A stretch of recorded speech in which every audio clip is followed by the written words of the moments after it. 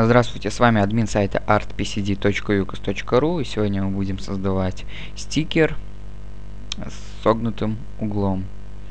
Так, для начала откроем фотошоп, создадим новое изображение, размеры произвольные, выберем инструмент овальное выделение. Вот так примерно я выделяю, удерживая клавишу Shift, чтобы создавался ровный круг. Переместим немножко, вот так. Создаем новый слой.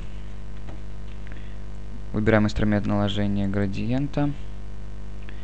Градиент я использую в уроке. Первый цвет у меня идет FCA F3E. Второй посередине будет идти F57900. И третий, самый темный, CE5C00. Окей, и теперь вот так протягиваем. Только не в эту, а сверху. Вот так. Так. Теперь нажимаем клавишу Ctrl-D. Выбираем инструмент полигональное лассо. И вот так как бы отрубаем кусок у нашего круга. Так. Выделили. Нажимаем клавишу Ctrl-C, потом клавишу Ctrl-V ставить. Теперь нажимаем клавишу Ctrl-D, правой кнопкой мыши, поворот на 180. Нажимаем Enter, цвет. Нажимаем два раза по слоям. Цвет произвольный, чтобы мы его видели. Теперь нажимаем обратно клавишу Ctrl-T, свободное трансформирование. И перейдем вот так. Сдвинем его сюда. Так, в уголок, окей. Теперь переходим на наш слой с кругом. Инструмент выбираем ластик и стираем ненужную нам область. Жесткость побольше. Так, аккуратненько стерем.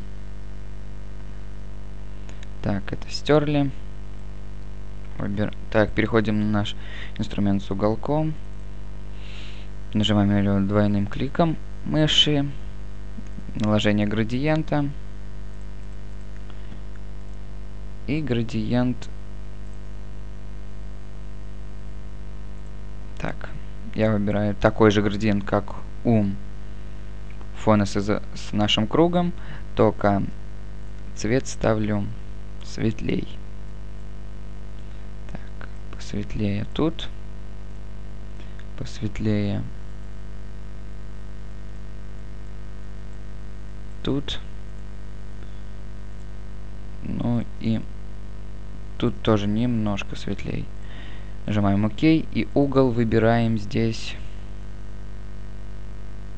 примерно так, 66. Ну, примерно что-то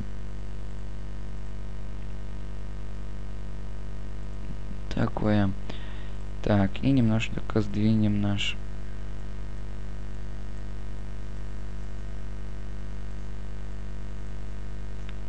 Не так, а вот так.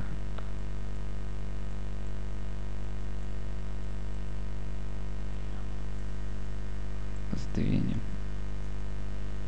Так, нажимаем ОК. Окей. Так, теперь надо создать тень. Еще раз. Двойным кликом. Тень. Непрозрачность оставим прежнюю. Угол ставим в 0 градусов. Смещение 3 пикселя. Размах 5 пикселей. Даже смещение поставим на 4.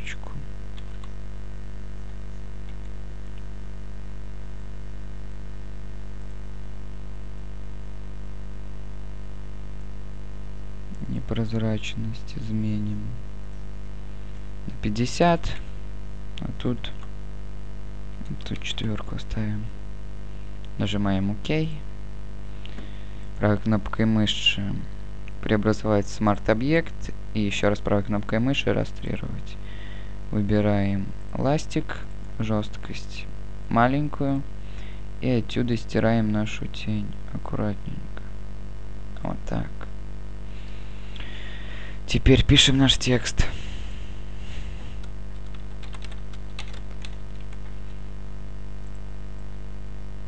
Так. Нажимаем клавишу Ctrl-T. Увеличим немножко. Стиль совершенно. Можно применить к тексту стиль. Ну вот такой вот красивый стикер получился у нас.